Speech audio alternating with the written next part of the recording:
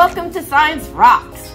I'm Jennifer Swanson. I'm the author of over 45 books about science for kids just like you. I love science because I'm curious. I like to know how things work, don't you? And today, in this episode of Science Rocks, we're going to be talking about my book, SAVE the Crash-Test Dummies by Peachtree Publishing. And we're going to learn all about the forces that happen in a car crash and why you have to wear a seatbelt in order to stay safe. Are you ready?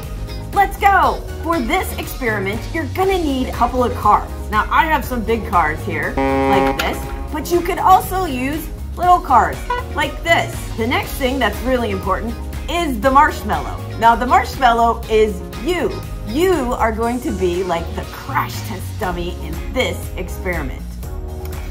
Now, we are going to have rubber bands for your seatbelt if you're using the small cars.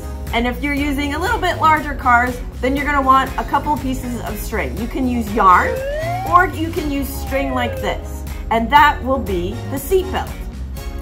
Now, one of the first things we need to talk about when we're looking at how cars hit each other and crash and all this kind of stuff is the force. A force is a push or a pull of something on you, usually on the car, all of these different things. Probably the most common force that you're aware of is gravity, right?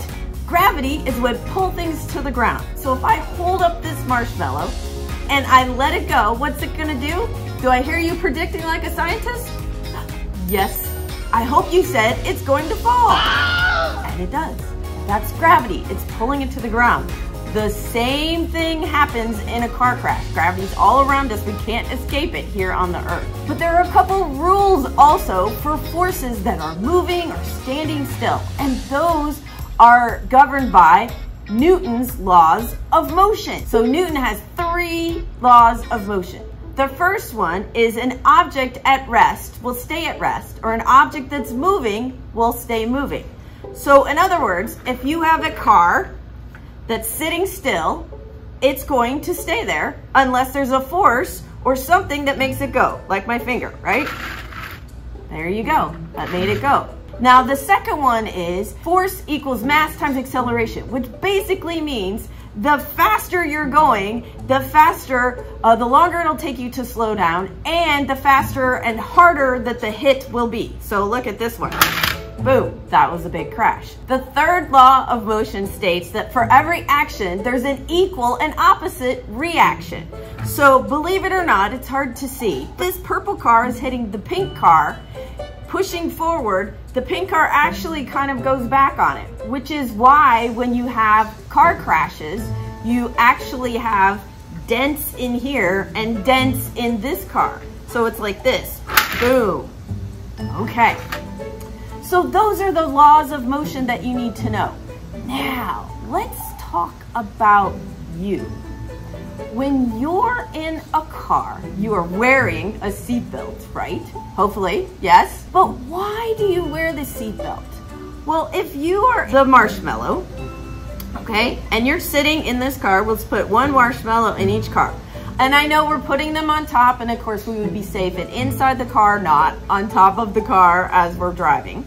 If you're moving, you're going to go forward or backwards. You're going to keep moving in the same direction that you're going. So let's just give this a shot. Ready? Well, first of all, let's predict. We are scientists. What do you think is going to happen? Do you think the marshmallow is going to go forward? Is it going to go backwards? Is it going to stay in the same place? You have your prediction? Let's try it. We are going to experiment.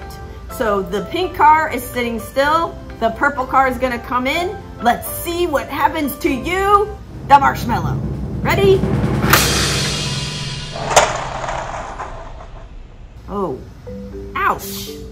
You are outside the car. What happened? This marshmallow didn't move forward. It moved backwards. And that is because the force pulled it forward and then backwards. And what happened to this one? Well, this marshmallow also went backwards. So if you didn't have your seatbelt on, you would most likely go forward and then back. That's what people get what's called whiplash. Now, I have this really cool card that shows you what happens. Okay, now I don't expect you to make this, although this is pretty cool. Okay, so if you look at this car, it has wheels, it has a body, but if you look very closely, there is a cork right there, and it's attached by a string down here, and it's floating in oil. So I want you to watch what happens to the cork when I run into the purple car. Now I'm gonna keep the purple car straight. Are you ready? Watch the cork. Did you see that? Let's try it one more time and maybe we can slow it down.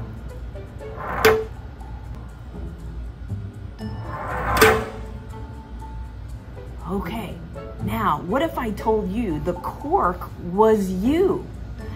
Did you see how the cork went forward with the force and then pulled back like that?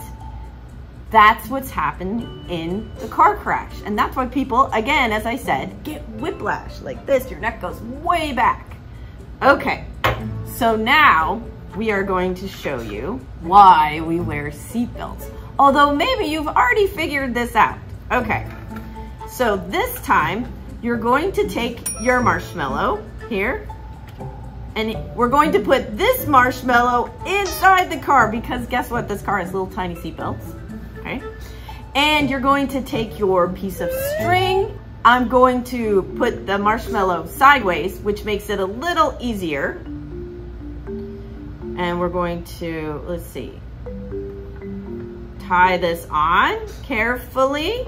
Now, here's the question that you can do. Are you going to make the string very tight or just sort of tight? I'm gonna make mine a little bit more loose. And, okay, are you ready? Are your cars ready? Are you, the marshmallow, ready to feel what it's like to be a crash test dummy? Here we go. Oh, you have to predict first. What do you think's gonna happen? What's gonna happen to this marshmallow? Is it gonna move forward or backwards? Do you have your prediction? Here we go. And the marshmallow stayed intact. Yay! Now, if you look, it did move slightly forward.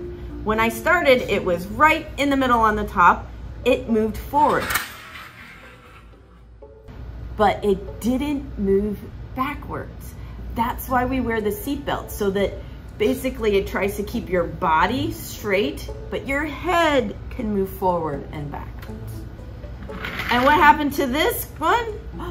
It did lean back a little bit. It went forward and backwards a little bit. So those are the forces that we work with. Now, if you want to give it a try with the smaller cars, really fast, we'll just stick the marshmallow on top and we're going to predict. What do you think's gonna happen? Ready? Oh, that looks like it hurts. Ouch. This one went forward. So you can try all of these different things. And as a scientist, I would love it if you would do different experiments, move the cars around, use your rubber bands. You could tie your strings in different ways.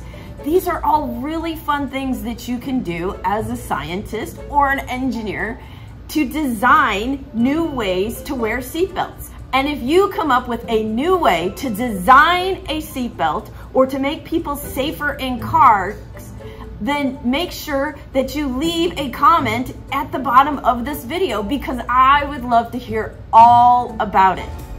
So I hope you had fun today learning how to be a crash test dummy. Have a great day. Science rocks!